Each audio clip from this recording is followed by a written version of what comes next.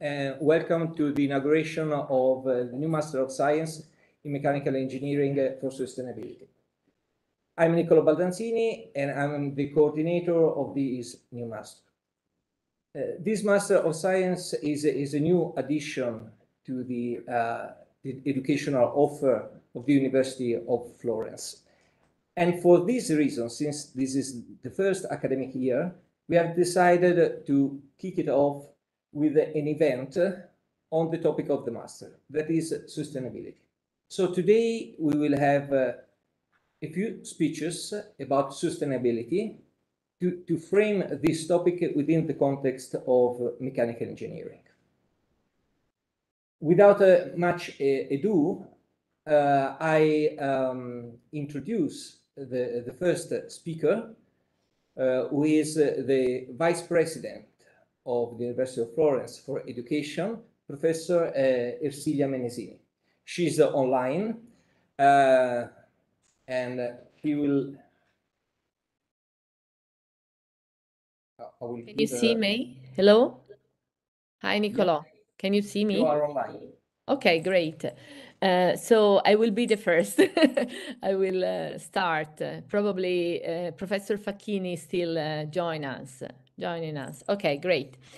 Okay, just few words as a vice rector or deputy for teaching at the University of Florence.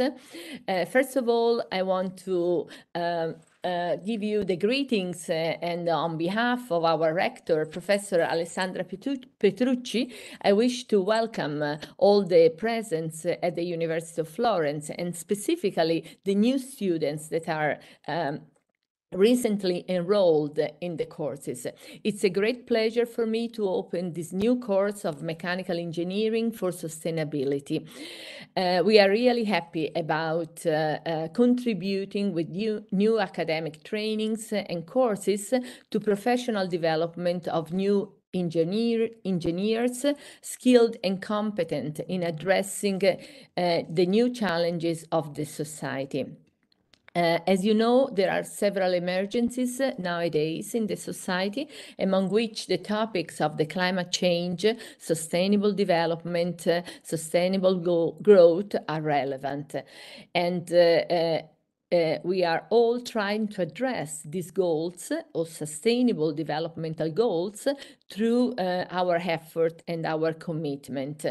So it's really relevant in this regards that the course of mechanical engineering and sustainability will work in this direction. Our university is highly committed to pursue, as I said, the developmental sustainable goals and to prepare new generation for the future challenges of the society. Your course is also highly relevant for the internationalization. As you know, the course is in English, and our university is also committed to develop further the level of internationalization of our courses, and we are really happy that you can easily fit into some of the main programs that we have in terms of internationalization, which is the UniWell. UniWell, as you know, is the European University of Wellbeing and is one of the alliance that has been selected by the European Commission under the Erasmus Plus program in 2020 and is trying to pursue the well-being of people. And nowadays, pursuing the well-being of people mean that we have to address with some of the main challenges, as we said before, that we have the climate change, new disease, the problem of populism, or new approach to economical and developmental growth. So this means that you need a holistic and integrated interdisciplinary approach to higher education, to research and innovation that, of course, it's highly relevant also for you as future engineers.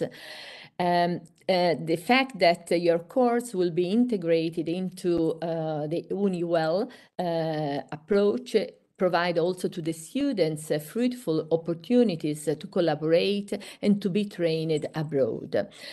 So your course really fits into new plans, a new project of development of our university and of global education as a whole, and will prepare you as a future students or future professionals on topics that are highly relevant in terms of new types of energy and new types of mobility or sustainable mobility, topics that are really important for the future of our society and our planet, we can say.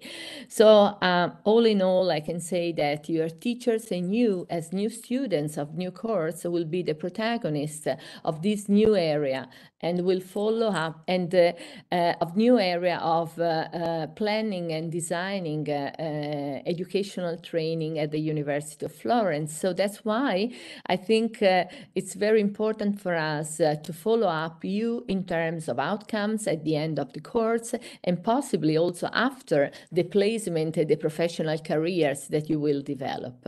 So again, thanks for starting this new project with us, and I wish you a very fruitful and very important educational training as a starting point for the course in this year and for the future years. Thank you. Sure. Thank you very much, Ersilia, for your kind words and encouraging words. And now I introduce the second speaker, Professor Bruno Facchini, the head of the Department of Industrial Engineering, which is the department that mainly promoted this new Master of Science. Bruno? Okay, thank you very much, Nicola, for your kind presentation. I would like to say welcome to the people here in that room, because I think it's very important to meet each other for this important day. Obviously, the course already starting last September, but today is the moment to be here and to see each other, to contribute for this new idea. Industrial engineering probably as one of the main responsible for the, to be honest, for the today situation. So, and I think in our department things to be very very apply for this mission to change something, to change our view of the future. And so sustainability is the key words for this approach. And so we need to rethink again our mission inside of research, inside of production, and inside our department, to be able to fight this critical situation for the future of our planet. So we need to decline also this challenge in terms of industrial production, energy management. This is the key elements of our new proposal in terms of master degree in mechanical engineering and sustainability.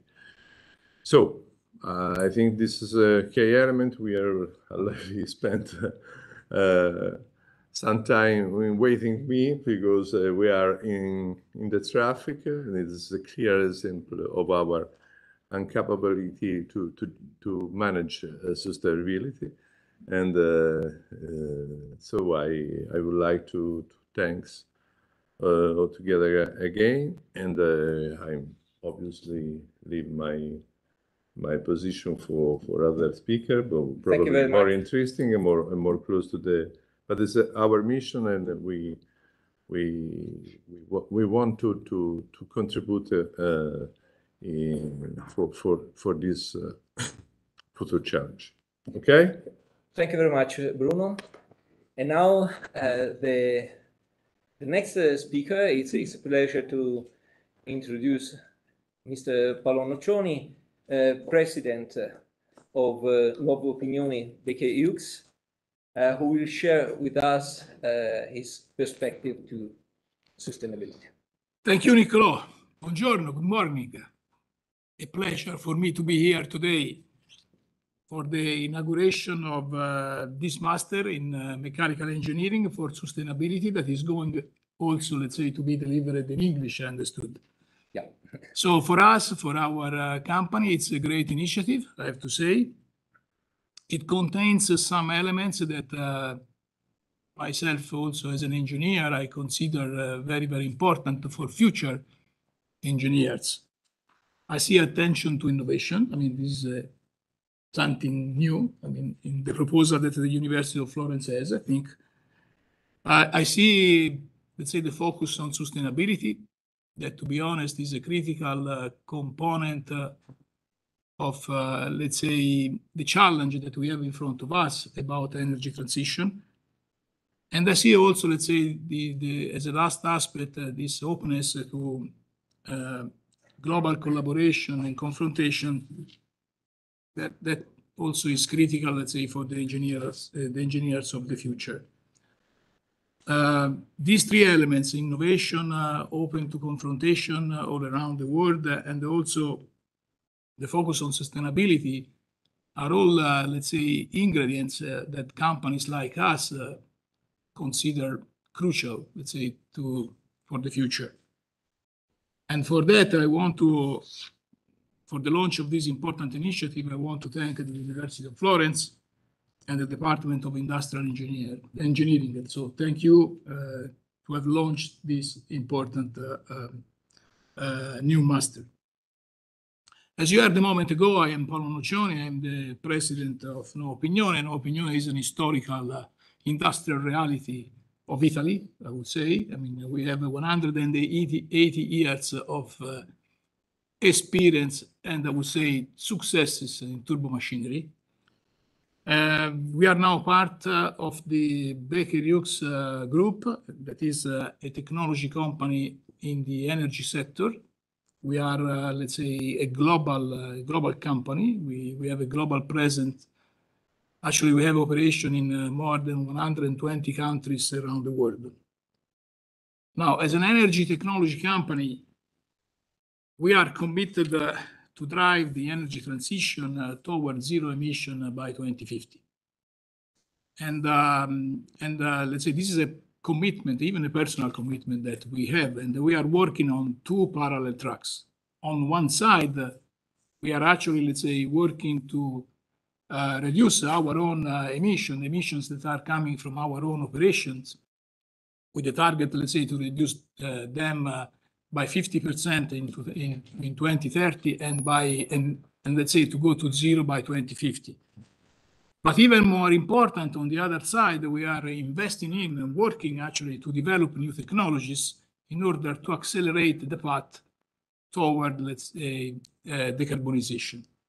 You will hear more from my colleague, Leonardo Baldassarre, in a moment about the technologies, but here we go from, let's say, more efficient solution in order to reduce the consumption of energy on one side. Then we are developing solutions on energy storage. We are working on electrification. We are actually working on, let's say, to have a better integration of turbo machinery with renewables. I mean, we are on hydrogen, and we are also developing solutions about carbon capture, utilization, and storage. Now, I think that you might concur with me that decarbonizing the world, and let's say not only the energy sector, but I would say also the industrial sector by 2050 is a big challenge.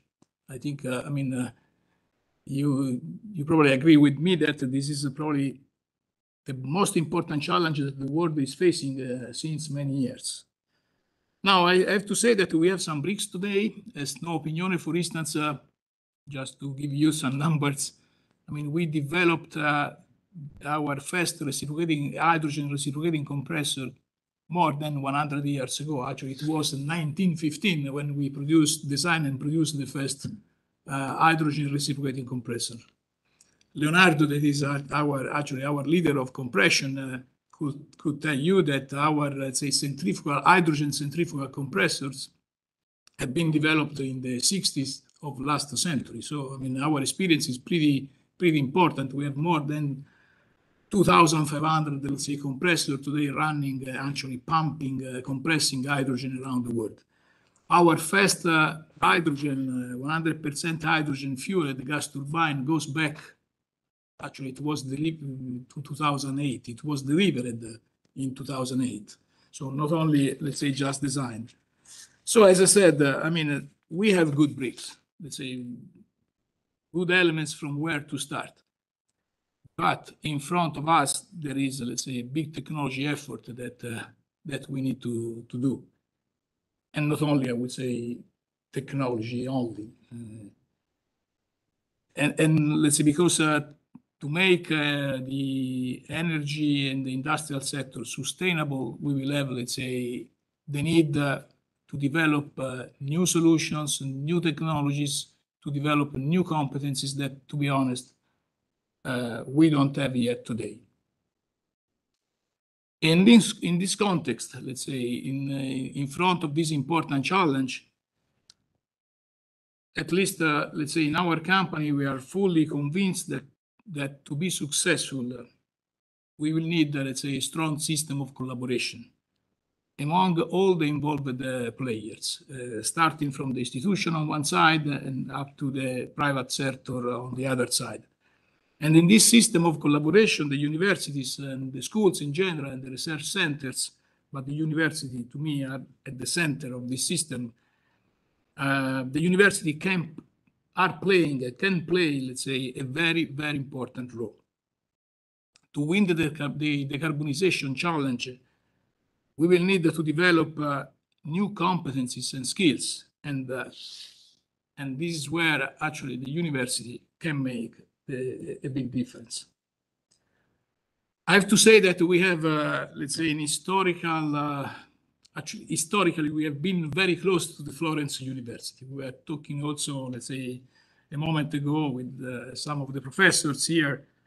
The collaboration is strong today, was strong in the past, is strong today. I think it's a collaboration that has been well lubricated through years, let's say, of projects done together. But more than looking, let's say, at the past, we have also to look together at the future. And that's why when I heard about this new master with, let's say, focus on sustainability, I was very pleased, to be honest. This is exactly what companies like us, we are looking. So it's exactly what a technology energy company like us is looking for. So working to better prepare the engineers of tomorrow with competencies that will be crucial, let's say, to win this battle on energy transition is probably one of the most important elements, let's say, that people like me, a company like me, but the society, the entire society, I think, are looking for. So I think, and I'm going to conclude because probably I spent already too much time. I think that we all agree that we are living a pivotal phase, let's say, a phase of big transformation. You probably also, let's say, may concur with me that the challenge that we have in front of us, this transition, is at a global scale. You cannot win this battle, let's say, just playing within a country. Even within Europe, it's not enough. This battle has to be, let's say, done globally. So you may understand that scientists and engineers, let's say, today and in the future, will need to collaborate, will need to confront, and we need even to compete, let's say, on a global scale. And that's why, let's say, having a master in English, I think, is a very good idea. Because, let's say, doing this masters in English, even speaking today in English, let's say, brings you out of our comfort zone and better prepare all of us, let's say, to this global confrontation that tomorrow will be of crucial importance, let's say, to be able actually to be successful during this energy transition that we have in front of us. Remember, confrontation, let's say, with different cultures, confrontation with the diversity of thoughts is a good thing. I mean, more ideas are good. Diversity is a value. So, I mean, having this master delivered in English is also a value to better prepare you, let's say, to this fight and to this battle. With that, I'd like actually to thank again the university to have, let's say, launched this very good initiative. And I want also to thank in advance the students. I think the first course that is actually, let's say, indeed. I mean, they started in these days because, I mean, you have, I think, done, let's say, a good selection, and I want to say you good luck for your future. So thank you all. Thank you very much. Thank you very much.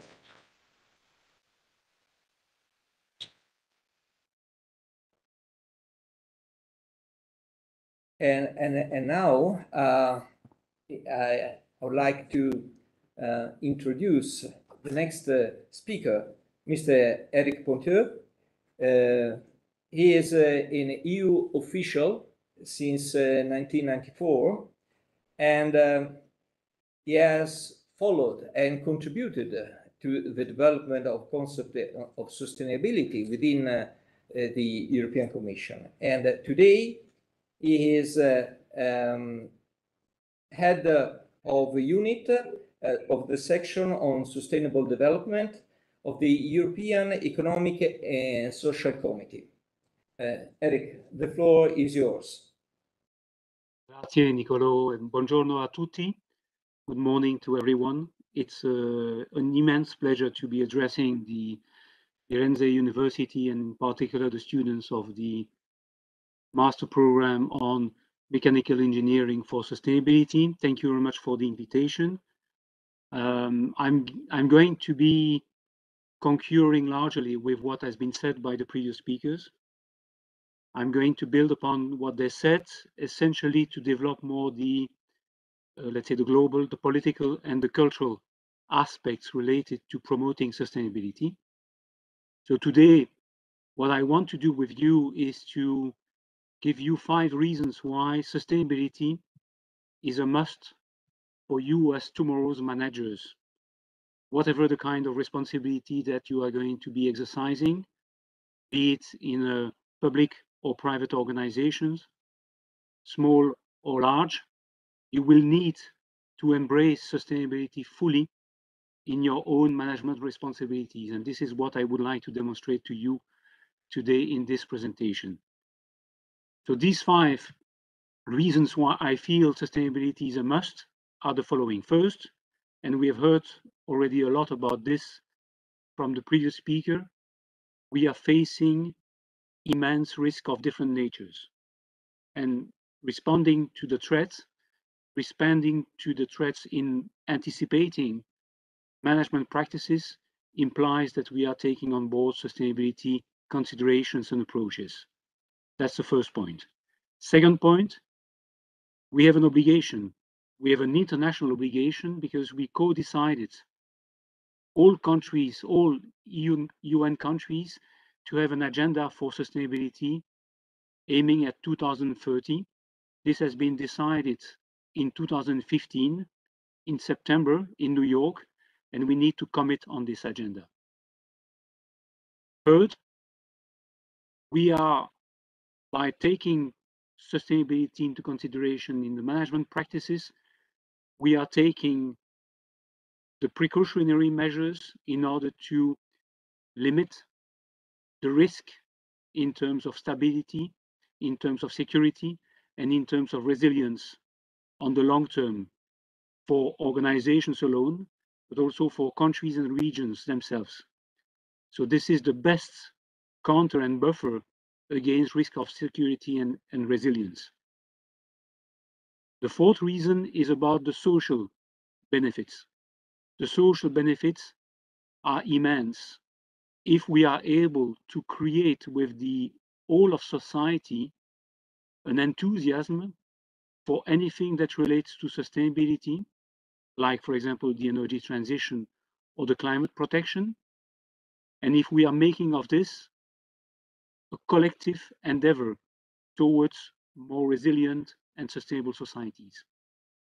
Fifth, last but not least, the economic benefits, which are huge in terms of innovation. We need new technologies, we need new social innovation, and we need also to protect ourselves vis-à-vis the many negative aspects of a system of economic growth which is only directed towards the economic pillar of sustainable development. So these are the 5 reasons, and I will explicit one by one each of these reasons why I believe sustainability is clearly a must for you in the years to come. First, the risk. We have heard a lot about it already. Let me just say that yesterday, at the opening session of the COP27 in Sharm el-Sheikh in Egypt, the Secretary General of the UN, Antonio Guterres, has had this sentence. He said, "We are on a highway to climate hell with our foot on the accelerator." We have an agreement that was decided in Paris in 2015 to mitigate climate emissions, greenhouse gas emissions, in order to not exceed 1.5 degrees C of excess of temperature by the end of this century.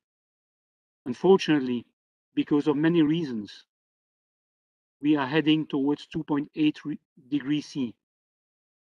The inability of governments to decide ambitious measures, bold measures to protect the whole society and to take on board the sustainability approaches and practices is one of the key reasons why we are heading towards this excessive temperature of 2.8 degrees C.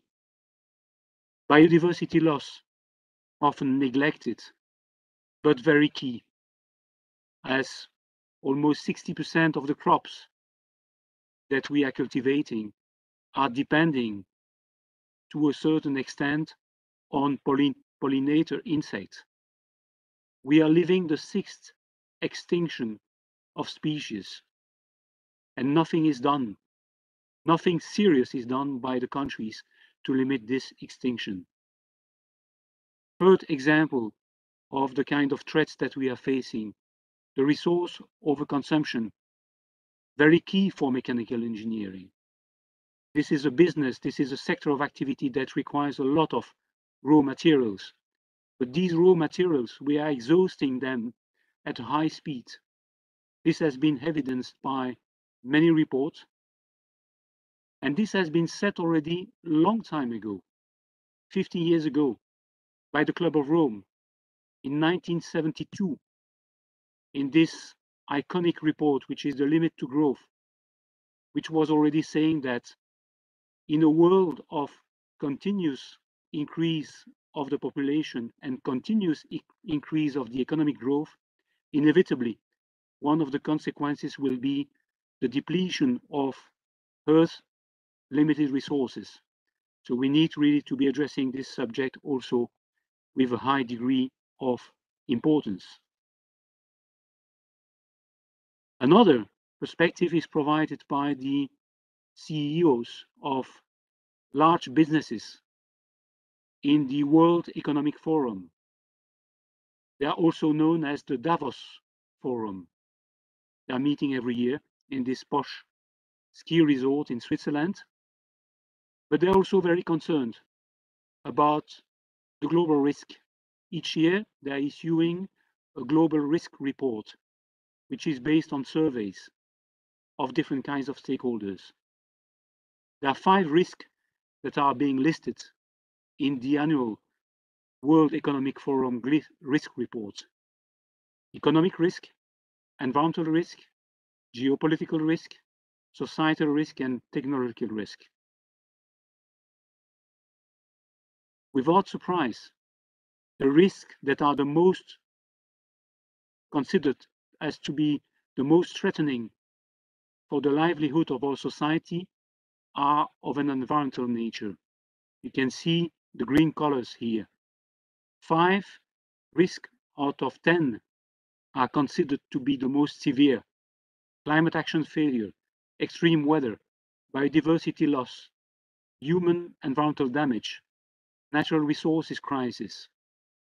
Connected to these environmental risks, inevitably come the social risk, because of course the environmental risks are creating problems of livelihood, places that are becoming not healthy for a living, infectious diseases, livelihood crisis, and a very important issue that we are going to be dealing with in the years to come with a higher and higher intensity, which is the social cohesion erosion in our societies.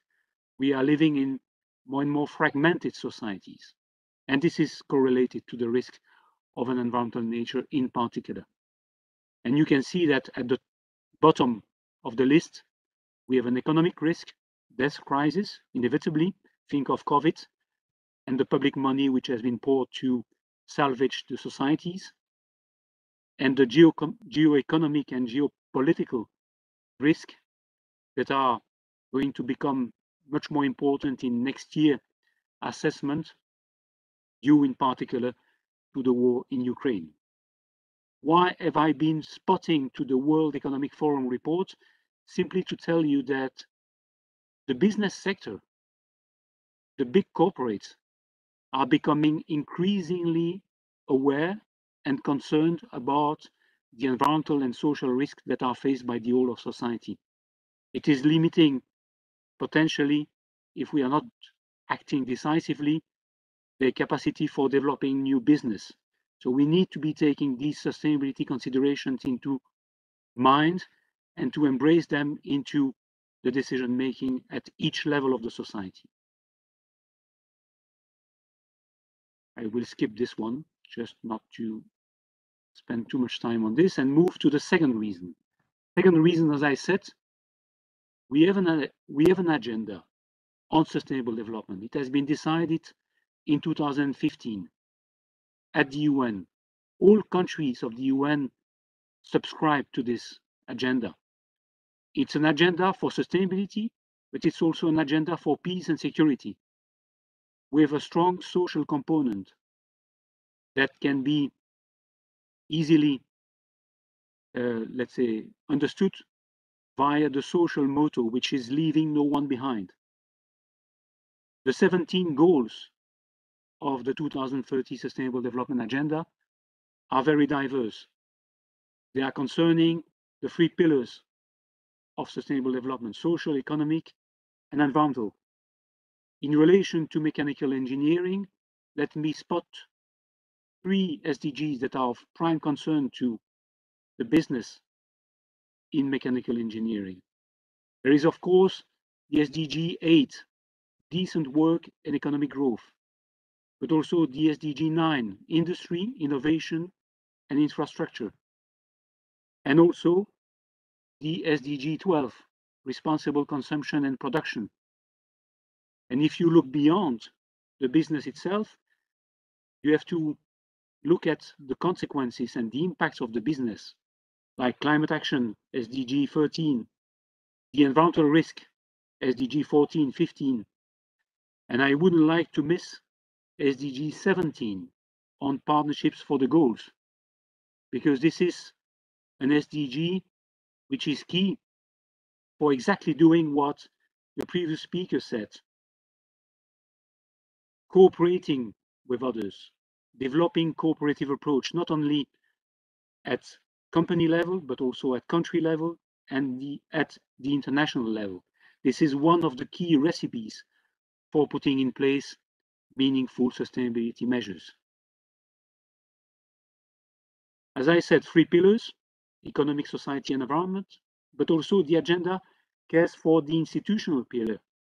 We need to be placing good sustainability measures and approaches at each level of the society, from the country level down to the regional level, the city level, the town level, but also the community level, at the level of neighborhood and small communities, which are very active in order to promote sustainability at the local level. The three pillars that are very often known as the three main ones have to be also facing and undergoing, let's say, practices that are respecting key principles like integration. This was also said by the previous speakers. We need to be putting together in a consistent manner the different sectors of activities.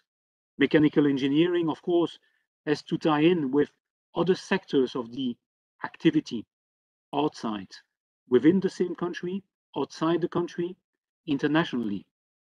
Universality is also a key value of the SDGs. These SDGs, the 17 SDGs, are applicable to all countries, not only the developing countries, as it was the case for the Millennium Development Goals. Here, it is applicable to all. And last but not least, but I said it already, participation is key. Without creating a sense of collective effort, we will not be able to succeed. Let me now move to the positive impacts that could be generated if we are taking up sustainability in the right way at organizational and country level. First, reason to believe strongly into sustainability is the capacity of creating resilient and secure system in the long term. It's not a 100% guarantee, but it's a safeguard, it's a buffer. Let me take a counter-example, the example of the war in Ukraine. The situation was somehow predictable. Annexation of Crimea in 2014 and our heavy EU dependence on Russian natural gas that we have co-created with the Russians. We have just decided to buy natural gas in Russia because it was cheaper compared to other sources of supply that were available to us. So we are responsible for having created this dependency to a certain extent. Now that the war has started and the consequences of the war are evident and are affecting each and every actor of the society, we have to live with a high energy price, which is impacting the whole economy, and in particular the manufacturing sector, a high inflation, which is putting at risk the social cohesion and the economic development. And we are forced to take measures that we don't like to take, just to buffer, just to protect citizens and companies, like returning temporarily to the use of coal, or creating new dependencies with other gas suppliers like US or Qatar for the LNG. All this is going in the right direction? No. It's our fault partly not to have anticipated that this dependency on Russian natural gas was wrong. And let's be clear, this has happened in the region of the world which is the most advanced with regard to climate protection. The EU is often claiming itself to be the world leader in terms of climate protection, and yet we haven't been able to secure policies and measures that would have protected us against this heavy dependence on fossil fuels. This is part of our responsibility. We haven't been looking at the long term. We haven't been putting in place the bold measures that were necessary to put in place. Moving now to the fourth reason, the social benefits. Very important to take these on board. We have seen the risk of creating a society which is increasingly fragmented between the ones who are wealthy and the others. is very huge. It's, for me, the #1 risk. We need really to be thinking very clearly about the consequences of the transformation that we want to apply. We have been talking before of the green transition, the energy transition. All good, but we have to be aware that these kind of transitions are going to lead to winners on the one hand, but also losers on the other hand. And there will be a fair share of losers in the society. We need to be providing to the most vulnerable ones opportunities, conditions for acceding to a situation where they could gain from the transition. They need to have a fair access to the collective benefits. Otherwise, we risk to have similar situations like France experienced some 3 years ago with the yellow vest. Another very important aspect of it is that if we want to succeed in the long run, because an energy transition or the climate protection are efforts that are going to have to remain in place and to stay for decades. It's a long-term engagement. If we want really to have a collective engagement effort towards climate protection or energy transition, we need to create conditions for a whole of society approach. We need to have each and everyone playing a role. This is essential because this transformation will imply inevitably important changes on the way we consume and on the way we live. This has to be well understood by all of us. The fifth reason is an economic one.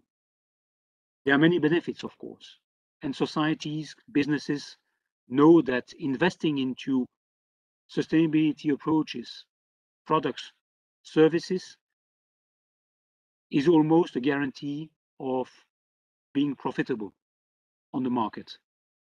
New technologies have to be developed. What is clear from the ESG, let's say, criteria is that the companies who are investing into SDGs do generally perform better compared to their competitors. And let me open another perspective. By using the SDGs as a backbone for the decision making, for designing new solutions, new products, for implementing these solutions and projects, we are opening a new cultural perspective of moving away from an exclusive focus on economic growth. This has been the way countries have been piloted since the 50s, since the 60s. A focus on the GDP and only on the GDP. Yet, at the academic level, at university level, there's been a lot of research on moving beyond the GDP, but nothing has been done really to advance this kind of transformation. The SDGs, with what they mean, what they imply, are offering a possibility to rethink and reimagine the transformation of the economic system. I think this is an opportunity that has to be considered. Conclusions. I think we have insisted very much today on the consequences of our way of living, dramatic consequences. Sustainability is clearly not a goal which is pursued with the right level of intensity by the countries. We are facing a world of overlapping crises. They're already there, climate, biodiversity. And for me, the main concern that I have as a citizen is that the social tipping point will be hit very soon. If we are not careful enough to increase the cohesion of our society, to protect the most vulnerable, we will not be able to face the necessary transition towards a cleaner and more sustainable society. Now, the hopes that I have is that by taking sustainability into consideration and using it to focus and steer decision at each and every level, organizations, private or public, but also country level, governmental level. We are taking a high, let's say, protection for ourselves. We are putting in place, let's say, conditions that are highly protective against future shocks. And for me, this is an absolute way to go to mainstream sustainability and sustainability agenda into each and every organizations. For the Master on Mechanical Engineering for Sustainability, this is offering a great assets to students, as it is providing a unique opportunity to reinvent an old sector of activity, if I may say so, and trying to revitalize, to reinvent this sector of activity with new ideas, new approaches, new practices to enhance its profitability in the future, but also enhance the profitability while minimizing the negative externalities onto the whole society. Things like eco-design, resource efficient production means, sustainable sourcing, due diligence across the supply chain are among the sustainability challenges that have to be addressed by the European mechanical engineering sector to enhance its business opportunities on the international market. And I'm truly convinced that this master program is going to be one of the drivers to make this transformation possible. Thank you very much for your attention.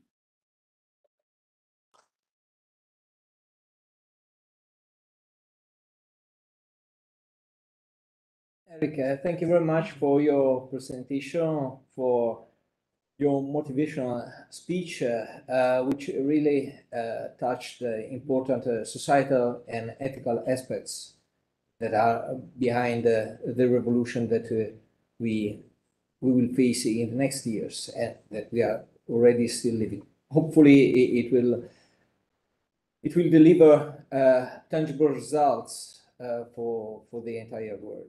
Thank you very much for your words, and thank you very much for squeezing this presentation within your several commitments. I know that you have to leave shortly, so thanks again for this. Bye-bye. Bye-bye. So it's my pleasure now to introduce the next speaker, Mr. Leonardo Baldassarre. When previously we spoke about cooperation of the University of Florence with Nuovo Pignone, indeed he is one of the key elements in the sense that that he studied at the University of Florence, and he started then his career at Enel Research and Development Center, and then he shortly after he joined Nuovo Pignone, GE Oil and Gas at the time, and since then he covered several roles, and today he is executive LDR engineering. So just a few seconds, and I will take the presentation and share with the online audience. So that's it. And okay. Now the floor is yours. First of all, thank you for having invited me to this opening. I think personally I'm very happy to be here and to talk about this subject.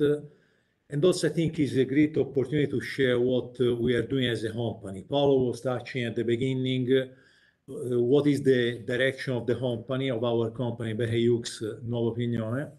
And I will try to go a bit, not too much, but a bit more in detail of where we are looking for.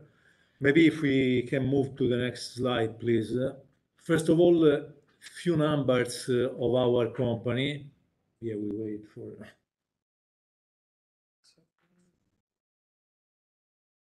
Okay.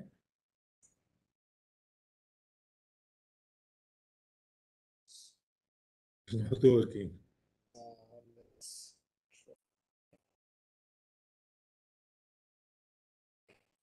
Okay, so basically you see the main number. As Paolo was saying, we are present in more than 120 countries around the world. We have more than 54,000 employees around the world, and many of them are engineers, by the way. Then revenue have been 20.5 billion in a year, and we have the aim to grow. We have been developing our technology through patents. You see the number of patents that we have been doing, and we want to do more.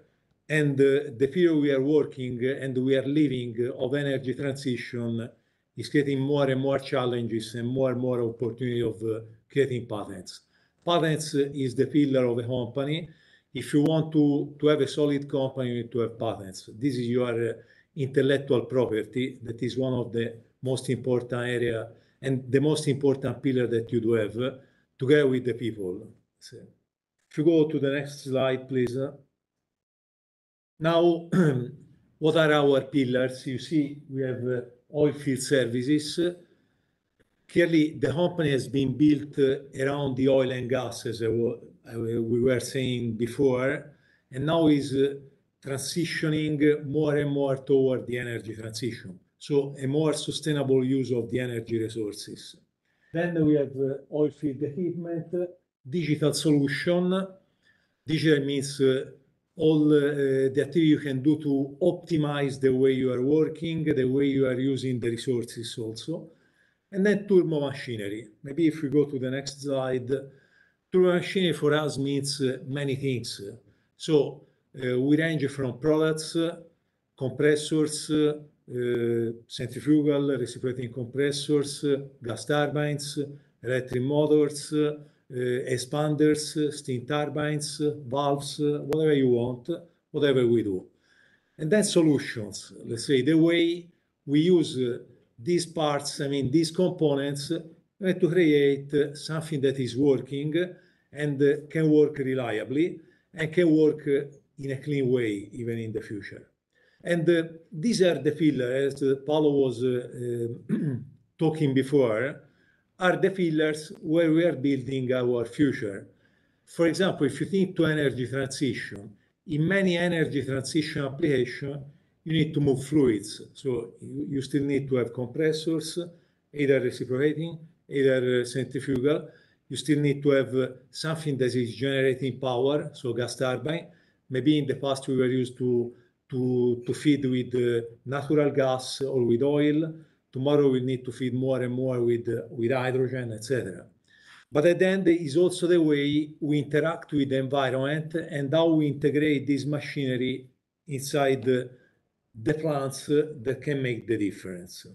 I don't want to spend too much time, but only to give you a flavor of what we are doing. Now, where we are committed today, these are some areas where we are committed and we are looking and we are even starting to do business in these areas. So we have some main pillars. One is carbon capture and sequestration. It is quite important because clearly there is the need, as we were reading also before, there is the need to continue to use for a while, for example, the natural gas. The way we need to use clearly needs to think also to reduce the emission from the natural gas. Maybe till now we have been burning natural gas and emitting the natural gas to the atmosphere. Tomorrow and today, basically, we are developing solution in order, first of all, to capture the CO2 from the natural gas, and then maybe to inject this natural gas in some ways, in order to avoid to release this to the atmosphere. And we are developing technology in this space, and maybe I will talk more about the way we are developing this technology. Then another important area is the hydrogen. You know, hydrogen is a clean fuel, if you want. At least the end part of the hydrogen is a clean fuel. because at the end is H2. When you burn H2, you produce energy and water at the end. So you have no pollution, basically. Clearly, the way you produce hydrogen can make the difference. I will have a slide to make and to understand better what it means. Then energy storage. Another important area of development is the way we store energy, because all of us, we want to go in the direction of renewable sources. Here, all of us, we like sun. I've recently installed it of my ceiling, I mean the solar panels, but clearly this you can put a battery, and this is a way where you can accumulate energy.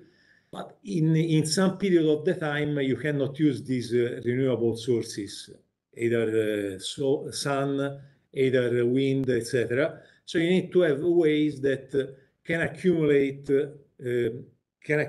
energy. It can be batteries, it can be even CAES, compressed air energy storage, LAES, liquid air energy storage. It can be CO2 in several forms. But at the end, you need to have something that is able to provide you with energy, maybe during the night, during when it's raining, where there is no wind. And it's important to develop all this technology. It's not a given. So it's important to put brain, to put focus, and to understand what are the challenges. And then another important area is the flaring. What I was saying before, maybe in the past we were flaring gas, even from compressors or other machinery. Today we don't want to do it more. So at the end we need to have vent recovery systems that are taking the gas, maybe are cleaning up in some ways, or are simply injecting back to the machinery. So it's important to work on all these areas, because each of them has a contribute to the emissions at the end. This is the hydrogen value chain, and I go from the left to the right. Hydrogen production. You can produce hydrogen from many sources. You can start from sun, so solar panels. Then you have electrolyzers. From the electrolyzers, you start from water and you produce hydrogen. And this is called the green hydrogen, because you start from renewable. You can produce hydrogen even from methane. And in that case, clearly you produce, sooner or later you produce CO2. If this CO2 is injected or is not in any case emitted to the environment, we talk about blue hydrogen. If it is emitted in some way, is brown, I mean, brown hydrogen is not the blue hydrogen, I would say. In any case, when you produce hydrogen, you need to move this hydrogen through compressors. So there are machinery associated to this, normally driven by electric motor. Think about solar panels, electrolyzers, batteries, electric motor driven compressor. All is around electricity, and all is around a different way of moving this machinery. Clearly, sooner or later, you need some turbine or some steam or gas turbine, because you need to produce this electricity. It's not enough from the sun, but at the end, there will be a lot of push also around electrification. Once you have produced this hydrogen, normally it's in the range of 30 bar, 35 bar, you need to move this vector. Let's say, so you need to transport. If you decide to transport through simple hydrogen, it's quite complex, because hydrogen is embrittling the metallic material. It's creating many challenges that you'll be faced to work on, and we are doing a lot of R&D activity in that area. Normally, the main areas that the industry is looking for is through ammonia or a blend of natural gas. You have to use the existing network. Finally, you transport, you bring to the utilization area, or maybe you can liquefy in order to transport all around the world through ships. Or you can liquefy, you transport it, or you transport in a liquefied format the ammonia, and then by pyrolysis in the port where you receive, you transform back in hydrogen. Then we can discuss about the sustainability of all this transformation, but everything is starting from green, and finally, at least for now, till now, this source of energy is free, let's say, and is not finishing. And then we have the refueling station. So just to tell you, only this space where we are doing already business in that area is plenty of machinery, is plenty of engineering challenges, and is calling many talents. Maybe if we go to the next slide, this is the key part of my presentation, because everything is starting and ending with talents. At the end, is very good that we are opening this kind of course here, in particular in Florence. We have been doing many activities, as Paolo was mentioning before, in particular with the University of Florence, but not only. University of Florence is a key part of our company. We have very tight relation, either in terms of R&D activity, either in terms of talent injection. I'm not a talent, but I've been injected there. And it's important, and it's important today. This is in mechanical engineering, but my recommendation is to be broad. At the end, you saw several areas, and we range from electrolyzer to mechanical engineering aspect, very high-speed machinery, maybe hydrogen embrittlement, so materials. There are many ingredients today. Tomorrow, we don't know what is needed. So the important thing is to be open and to be ready to accept new challenges, even in areas that you have not been exploring. You take books, you start studying, you go to conference, you meet customers, you meet people, and at the end, you will get ready for next challenges. So today you are studying a part, is the starting point. Tomorrow you need to continue to study. The important point is to be curious and to continue to learn. Thank you very much for the opportunity. Thank you very much. Thank you very much for your perspective in the turbine machinery sector. I know that there are some students that have already chosen the curriculum on energy technologies. So I hope that tomorrow, in the future, they will come to you to build all of this together. And we need them. Thank you very much. So now we change sector. We go to the automotive sector, and I would like to introduce Mr. David Storer. David Storer is a mechanical engineer as well. He studied in Southampton and got his PhD in Manchester. And I met him when he worked at Fiat Research Center. He worked there for 28 years before moving to CLEPA. And now CLEPA is the European Association of Automotive Suppliers, and he is the director of research there. So he will give us a good perspective in this new sector. So, David. Yes, thank you. Let me just share my presentation with you. See it. Thank you. Okay, so thank you very much. It's a great pleasure for me to be here today, albeit remotely, and talk to you about the growing relevance of sustainability in the automotive industry. So thank you very much to the previous speakers for really highlighting the importance of sustainability in general for our society. Today I'm not going to talk in general terms. I'm going to focus a little bit more about the automotive industry and about the challenges we're facing there.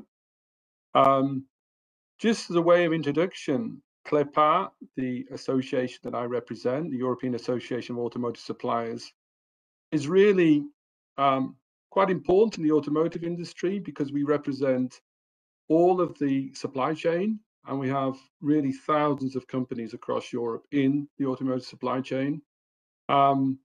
And yeah, it's really important also to highlight the fact that there's a tremendous investment in research and innovation in this sector. And the suppliers are very much part of that. Often we think of the vehicle manufacturers, but behind the vehicle manufacturers, you have this whole supply chain. And we're very, how can I say, enthusiastic about the opportunity to also contribute to this question of sustainable development, very often in direct collaboration with the vehicle manufacturers and indeed other stakeholders involved in this challenge. So yeah, as I say, it's a very important sector, particularly in terms of the jobs and employment, and also the investment that we have in research and development. Very, very important for Europe in general. And CLEPA covers all of this sector. Indeed, if we think of the average vehicle that comprises over 30,000 parts, you can understand the role and the reason why perhaps there are so many suppliers involved in this industry. Now, the challenges we're facing are very clear for us all. Very often, the automotive industry, along with other providers of mobility solutions, such as the aerospace industry, today we are portrayed as perhaps being the bad guys. And of course, in a way, that's the case. But a lot of work is being done today across the sectors, across the mobility sectors, to improve the sustainability of our vehicles, the circularity of our vehicles. And of course, we're all engineers, we're in this together. We need to find solutions. We understand the problems, but I think, with your choice of mechanical engineering for sustainability, what you're doing is you're also indicating that you're willing to help find the solutions to these incredible problems that we face today in terms of sustainability, sustainable development, and in general, the impact on the environment. So when we talk about sustainability, one immediately thinks of the environmental perspective in terms of emissions, energy usage, waste, and the consumption of water. But there are other aspects as well, as some of the other speakers have touched on as well. So there's a social aspect as well, looking at diversity and inclusion, for example, health and safety, in particular education and development. That's really important to everything we do. And then there's also the governance aspect, how we manage this and how we guarantee safety and quality, and how we are also able to include the customer, include the users in what we do, and make sure the users are satisfied at the end of the day. It's all very important, very, very important to have this inclusion also from the user side. And that's a bit of a challenge for us because it represents something of a change with the, let's say, business as usual, how we've developed products in the past. Today, increasingly, we need to find a way to really engage with the user and understand their needs, not only in terms of sustainability, but in all aspects as well. And this is going to drive forward, certainly, the development process in our industry and indeed in all industries. Just looking specifically at the automotive sector, this is a bit of a busy graph. I don't really expect to go into detail here. The key message here is that we need to look at all aspects of the development and design of a product and how that product is used in terms of its impact on the environment. So very often now in the sector, we talk about the life cycle analysis of a vehicle. If we look now at the life cycle analysis of an electric car, this is what this graph is demonstrating here. What we have to understand is there's an impact in terms of emissions from all parts of the process, right from cradle to grave, right to the end of life of the vehicle. Incidentally, one of the leaders in the LCA of vehicles in the automotive domain in Europe is the Department of Industrial Engineering at the University of Florence. It's really well known across Europe, particularly the automotive industry, as being one of the, let's say, the leaders, one of the reference points for LCA of vehicles in general. But I think the key message is here that it's a process that involves many different stakeholders right across the chain. And again, the message is that we're all in this together. So if we look specifically at battery electric vehicles, so when we hear talk about the future of the industry and how it's going to become more sustainable, there's very often reference today towards battery electric vehicles. And it seems like this is a silver bullet. This is going to solve all of our problems. Let me just say that, at least from our perspective, there's a lot of work, a lot of engineering work that still needs to be done in terms of battery electric vehicles, and in particular, the battery itself. Now, here on the right, you see just a few images of battery systems. The battery system obviously consists of a number of cells, many cells very often, but these are just components in a wider system that includes also solutions for the thermal management of the battery cells, the mechanical integrity, let's say, of the system, and also, of course, the electric and electronic control part of the system. So when we look at a full battery system, we're talking about a complex system that very often weighs several hundred kilos as well. So it's a big, heavy system that we need to really optimize in terms of its engineering performance. So as I say, with the growing demand for battery electric vehicles, there's the environmental impact of the extraction and processing of the raw materials is really important, expected to grow. And of course, we need to look at how the batteries themselves are produced in terms of the energy, because there's a lot of energy actually absorbed in the production of batteries as well. And look at the sustainable materials, make sure the materials used are ethically sourced and are recyclable. But in Europe, of course, we're not sufficient or self-sufficient yet in terms of the production of battery cells. We're still looking to the Far East for the production of batteries. Now, Europe is trying to catch up here, but in a way, our hands to some extent are tied, at least for the current chemistries of batteries, because the Far East is far and away the biggest producer of battery cells today. But nevertheless, we need to really focus on what we can do in terms of battery recycling, how we can design these battery systems to be recycled, and really make sure that we do everything we can possibly do to ensure that these systems are circular. And this also involves ensuring that not only the manufacturing and the use of these battery systems, but the whole management of these battery systems in some way is taken care of, because we will need to ensure that they don't kind of get lost in the system or get, let's say, transferred to other countries. We need to manage the process in such a way that we can, at the end of the life, bring them back and then recycle them. And this is really important also for the raw materials, because raw materials, obviously, it's a critical aspect. There's a limited supply. We need to make sure that the recycling process is going to give us back the materials that we need for new battery systems in the future. And also, you probably hear a lot of talk about a second life of automotive batteries, how automotive batteries, once they've been used in the vehicle, can then be used again for a second life for, let's say, the storage of electrical energy, particularly for renewable sources, because the generation of renewable electricity is often intermittent. And so there's a lot of talk today about the second life of automotive batteries. In a way, this is conflicting to some extent with the recycling of batteries, but we'll wait to see, if this second life of automotive batteries really does become an important application for automotive batteries in the future. And of course, there are other considerations that need to be taken into account when we look at batteries. So basically, the message here is there's a lot of engineering still needs to be done for battery electric vehicles, particularly in terms of the optimization and design for recycling of the battery system.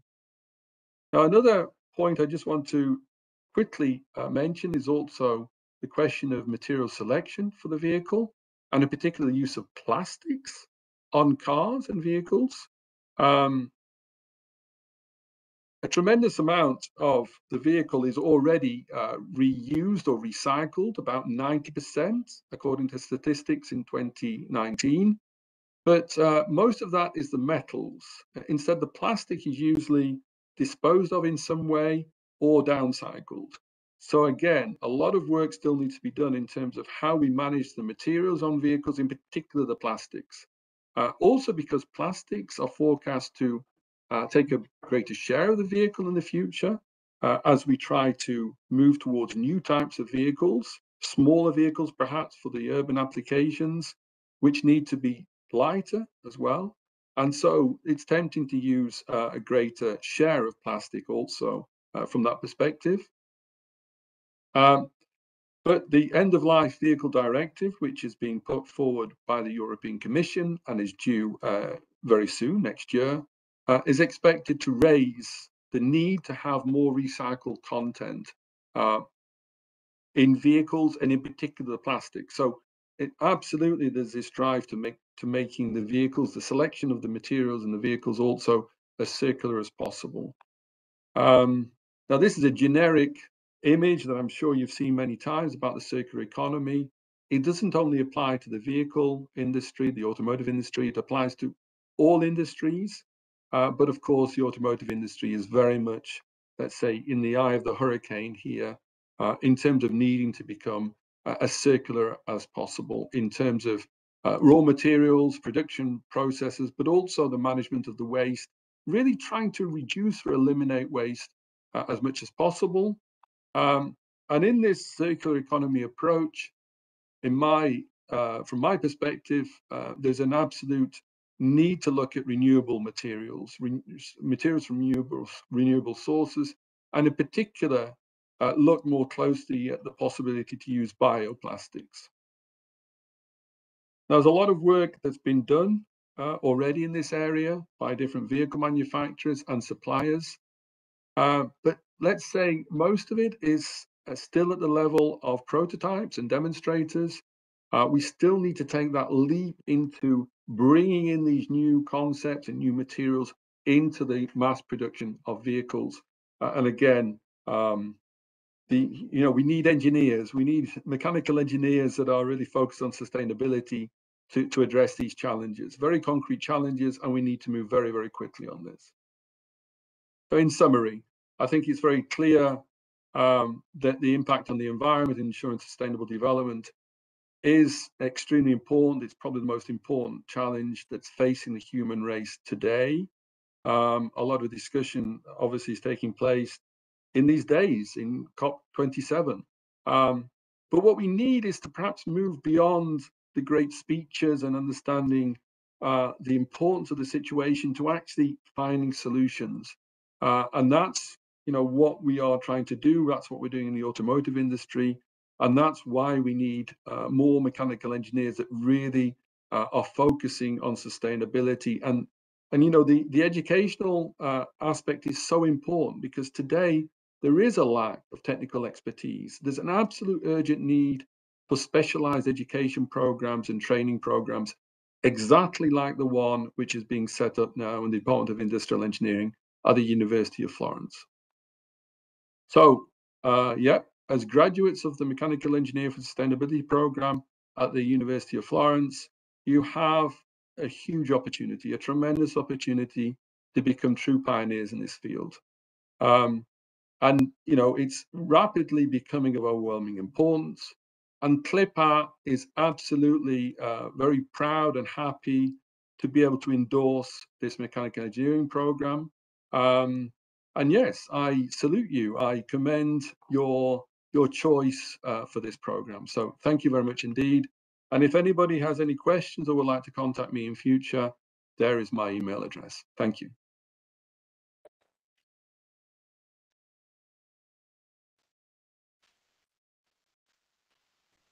Thank you, David, for your perspective in the automotive area. And indeed, when we will have the traineeship of the second year, I think we could have a good partnership if our students would like to develop the international dimension and go abroad for the traineeship and thesis. In the case, I will bother you asking for connections. Absolutely. I look forward to that, honestly. As soon as we have some graduates coming through, please come back to me. Anybody who's interested in working in the automotive industry, certainly I can provide many contacts there and we'll be happy to help. Okay, thanks again. Thanks again for for your speech. So now 2 minutes technical pause. We load the last technical presentation before I go to say a few words about the master. So in the meanwhile, I invite the last speaker, Matteo Mantellassi. Yeah, please take a seat here, and I will look for the presentation. Yeah, Matteo, he studied business and management economics at the University of Florence, and he is a principal chief executive officer at Manteco. Yes. Thank you everybody for inviting me here and sharing our experience in our business. We are a textile company born in 1941, and the company started in 1943.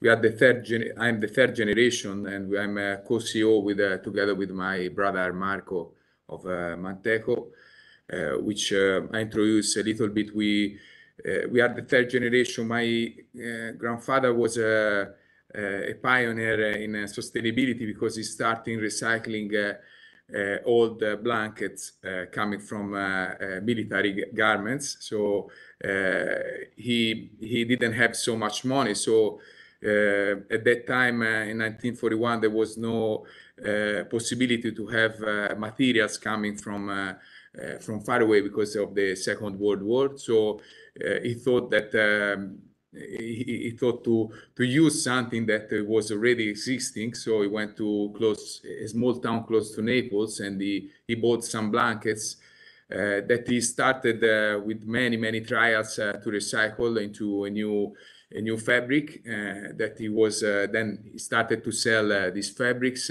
and I mean, this was the beginning of our history. And so in the beginning of 2000, me and my brother, when everybody was going to produce fabrics all over the world, we did the opposite choice to produce everything in Italy and to make our recycled wool something that was going into the luxury, into something, because at that time the recycled wool was a very poor fabric that was used only when you didn't achieve the price with the virgin wool. So we did the opposite thinking. So we thought that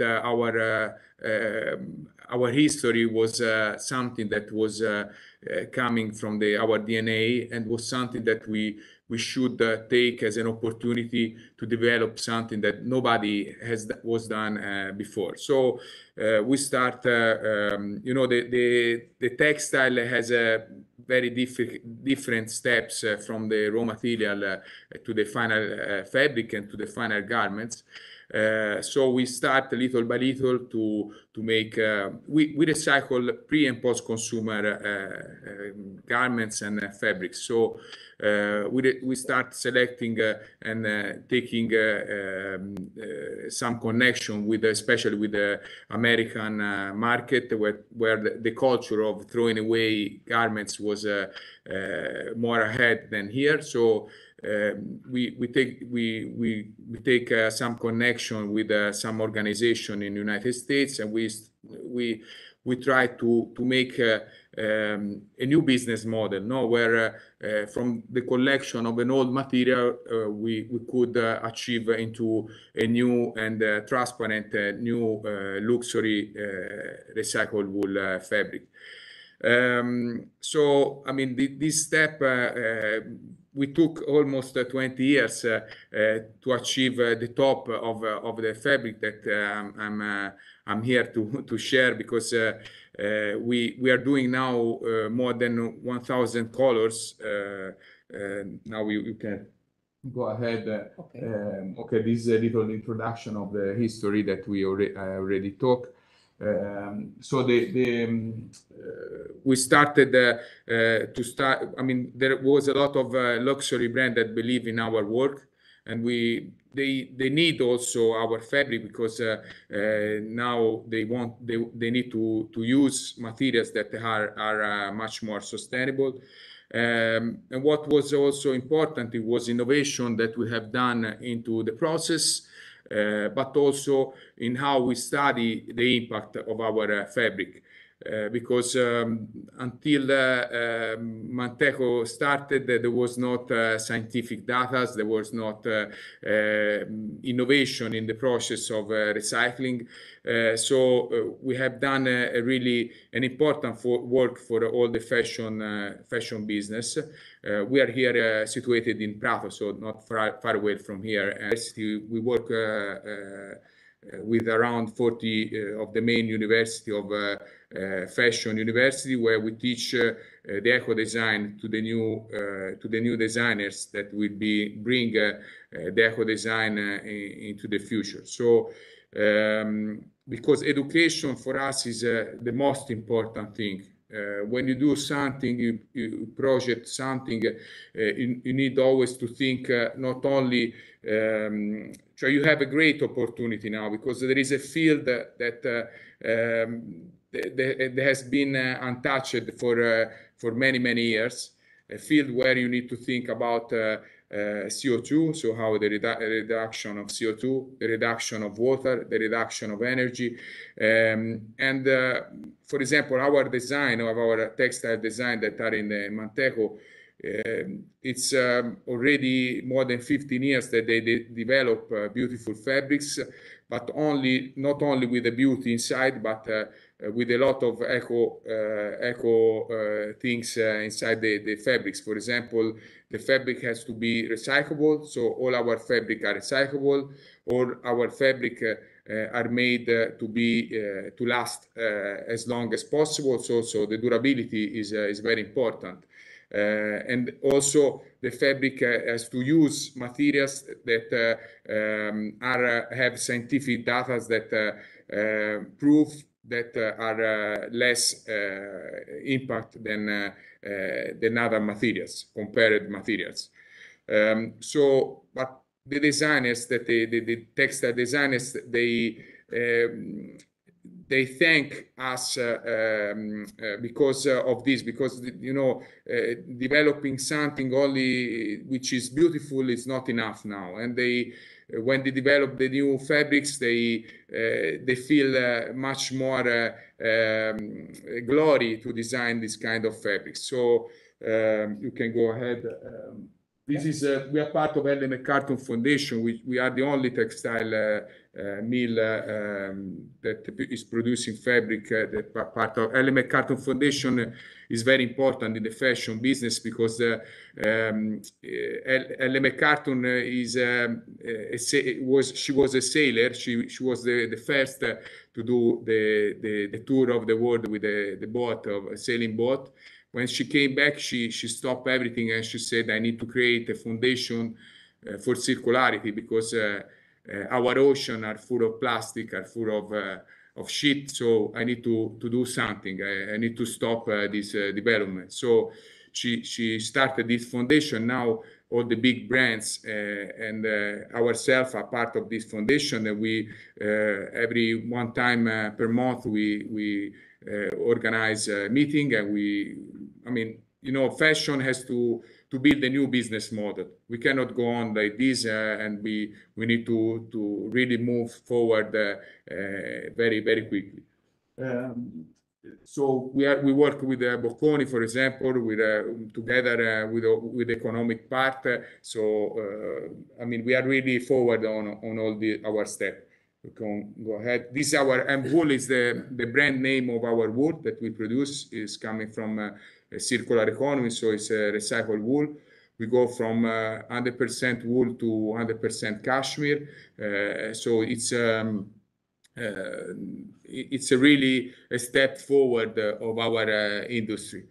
You can go ahead. Okay, these are all our colors. We produce these colors are produced with our recipe process, so we don't use any kind of water, any kind of only electricity and mechanically, because we recuperate old garments which are already colored.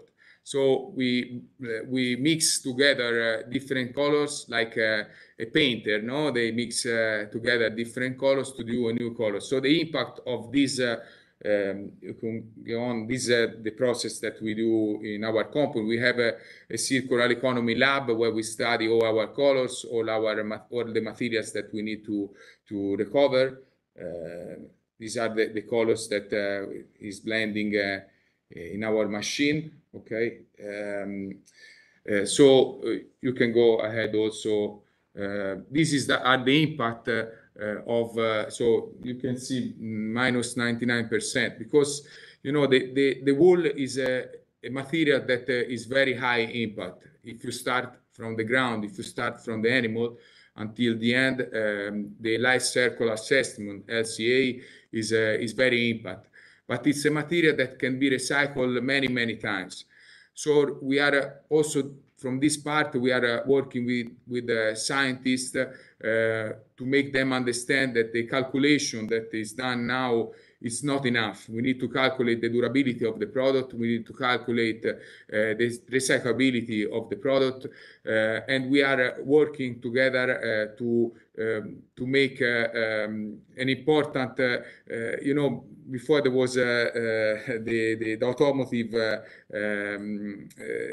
business, no, that was I don't remember. David was explaining, yes, and it's very curious because we talk more or less the same language in this moment, because we work really with data. We're working with a lot of analysis. Yesterday I was presenting this material in Ferrari because we did 100% wool, the most durable 100% wool of the world, and they need to change materials inside the cars, and they tried our materials and they passed all the proof, the test. So I was discussing with them some opportunity, and this was incredible if I was thinking even 2 or 3 years ago. So we are really giving a turning point to our business. You imagine the wool is also biodegradable. There is no microplastic coming out from its fire, is unbelievable, fire resistant. So has of course the petrol has changed in the last 15 years all the business, because polyester or nylon, it costs much less than wool. But the opportunity that our world is giving, our planet is giving, is big. So we are trying. Okay, you can go on. These are all the impact, environmental impact.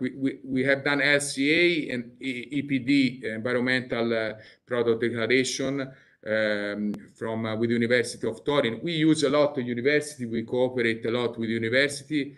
Now we are working with Leeds University for to experiment our materials in terms of more physical test. So we are really going deeply into innovation. Okay. Okay, our production, this is very interesting also for you. Our production is zero waste. So what we waste is reintroduced internally into the materials, the raw materials, to be produced. So we are zero waste. We have zero waste production. This is the starting point of our project of circularity. Then you can go on. These are the process where we are taking back from scraps, the scraps from spinning, from coning, warping. To make a fabric is a long process. It seems easy, but it's very long process. And in each process, we have a group of people that they take back the scrap of this process, and we take back into a new material. Okay. this is the sustainable design that I was talking before. Is our designers, they really designing into innovation, not only beauty, because for us beauty is the key factor of choosing a fabric, but is also working durability and recyclability. Okay, you can go on. Yes, this is what we could recuperate from 4% to 20% of the fabric is usually wasted during manufacturing process. And so we developed this new project, which are, you can go on. This is project 43, where we have a logistic that is going into the all garment makers to recuperate all the scraps during the when they produce the garments. They cut the fabric, and all the scraps that come out, they are recovered by us and taken back. Especially because the fabric that we sell is designed to be recyclable. So the design part is very important. Okay. This is all the process that we are working for this project. Okay. This is every year up to 30% of all the clothes that are produced eventually remain unsold. So there is a big opportunity also to recuperate garments that they are unsold, and now they are thrown away all around in Chile, in Africa. They are full of desert, full of clothes. You will see, I think, in the next year, a beautiful documentary that was filming also in our company, and which of one of the most important Oscar producer that is filming a movie for the fashion industry, and she was going in Africa and also in Chile to see all this desert. And this is the project 53, where we are taking back all garments or garments that are unsold. Okay, so this is the part also where it's important to eco-design the garment. Okay, you can go on. This is all the process.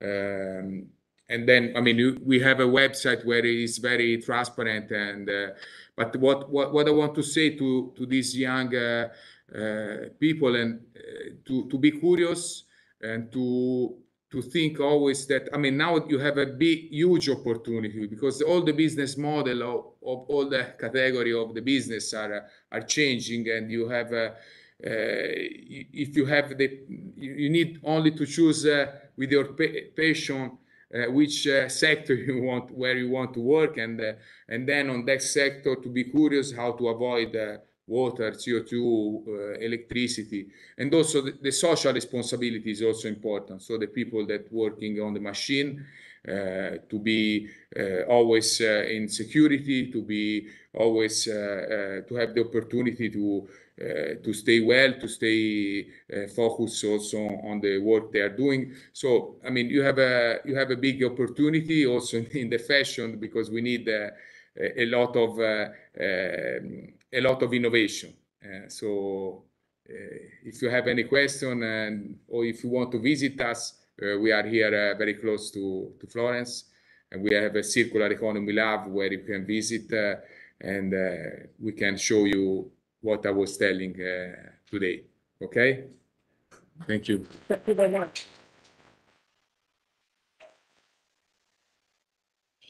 Thank you very much for your presentation, because it's really interesting. I mean, engineers can really contribute to the implementation of sustainability. So now there is just one last presentation, which is mine, that is is due before the end of this event. So let's go back to the beginning, to the starting point. We met here today because we have decided to start a new master program. And the idea was to to talk about sustainability and also to make a check with companies, with different industrial sectors, if we were in the right direction. So what is a few words on the master? So what is MES, Mechanical Engineering for Sustainability? Sorry.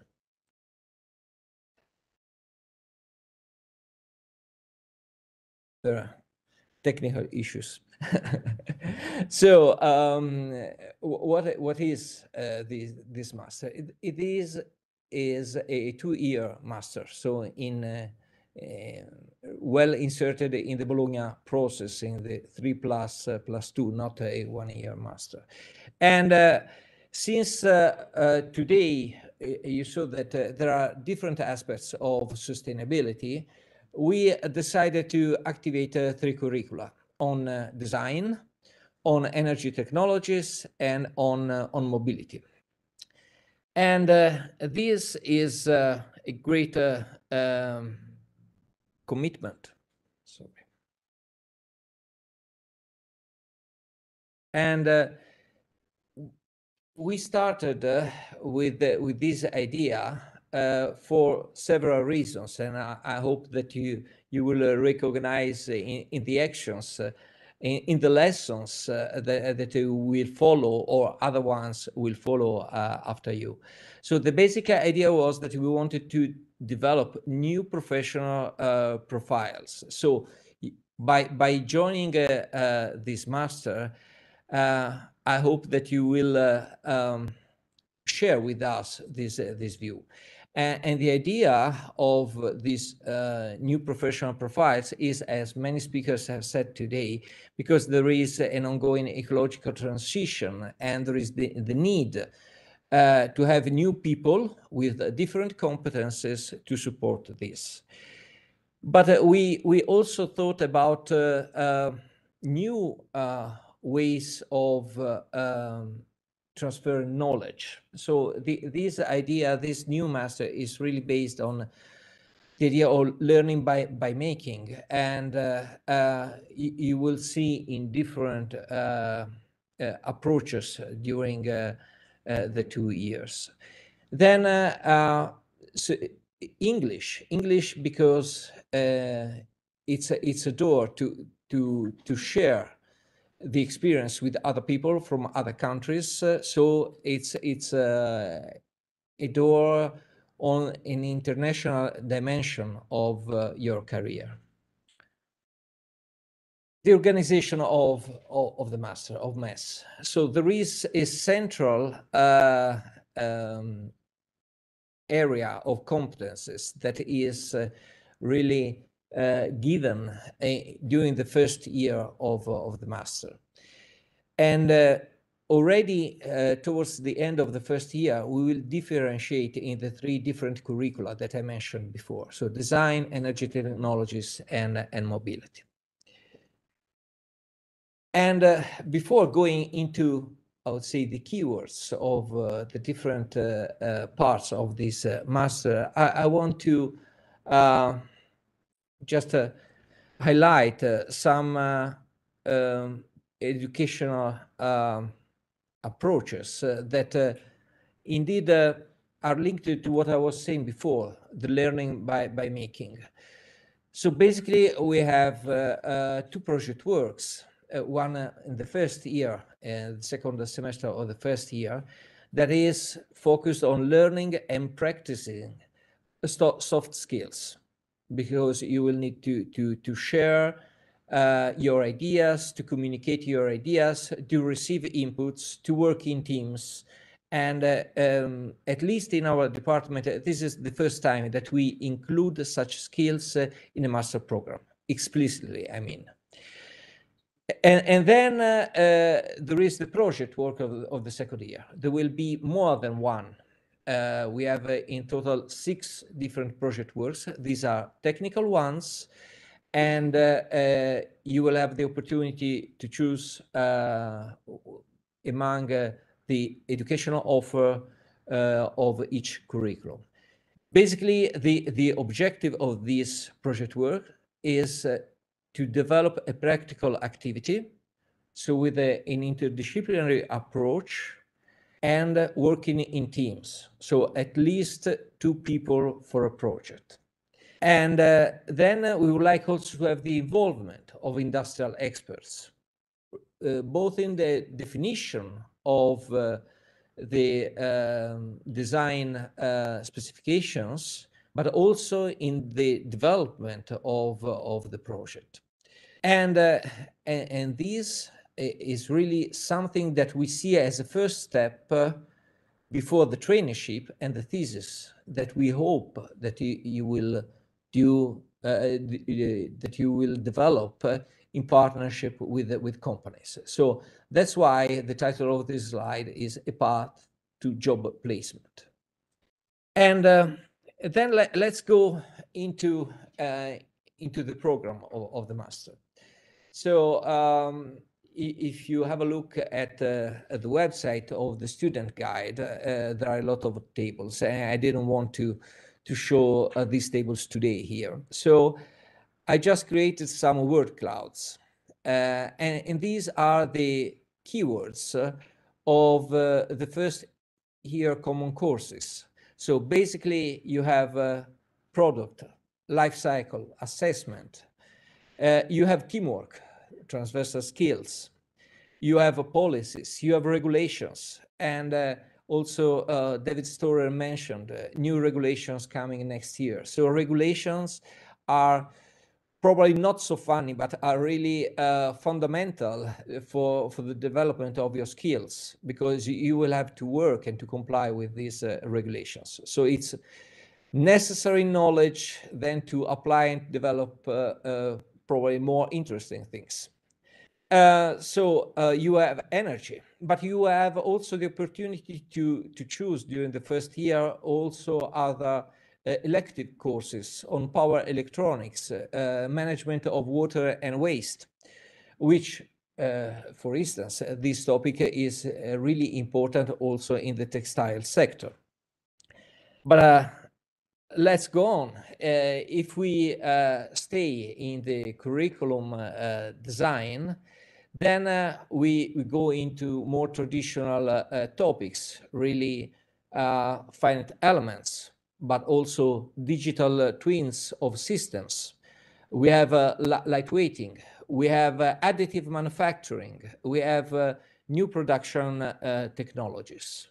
So all of these are within this curriculum, and the project work is on re-engineering a product or a subsystem, so as a direct application of what you have learned up to that moment. We have the energy technologies. So here there is wind in representation of energy technologies.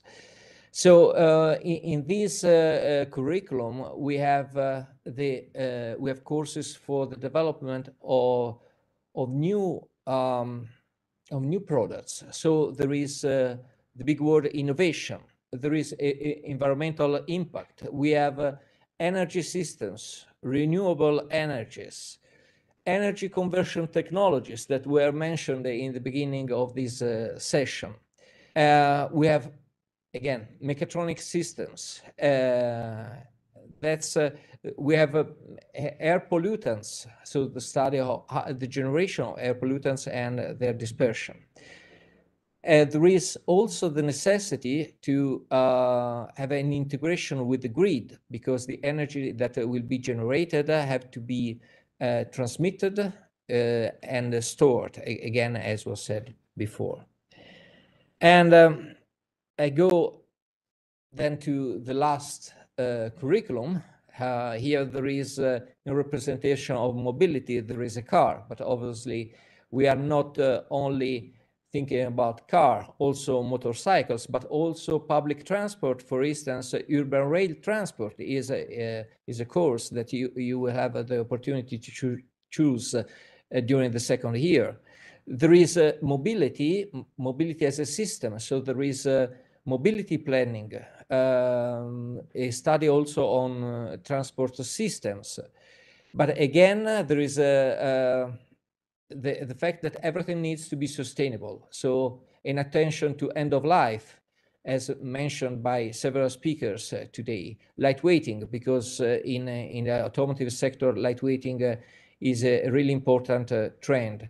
But then if we are producing and developing new things, there is also the need of testing them. So there is a testing of mechanical parts, but also testing in declined as electric testing, because if we have electric vehicles, we need to have both competences.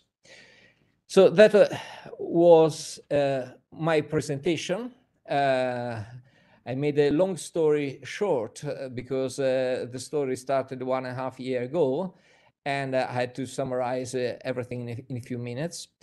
But I hope that the story will be a long story for you, that you choose to share this vision with us by enrolling in this master. And I hope that among you there are also people that will be interested in doing the same choice next year, and that probably, hopefully, this will spread through across new academic years, with more and more students interested in this master.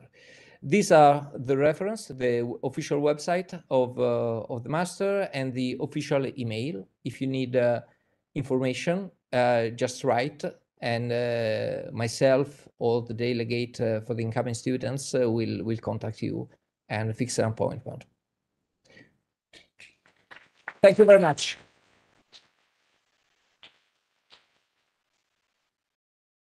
So thank you to all the speakers that I here in presence, but also to all the speakers that have joined and that have shared with us their views.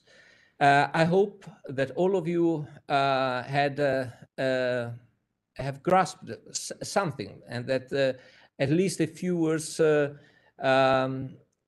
give you an idea of what could be your future career once that you will end this master program. So thank you for being here today, and see you in the classroom.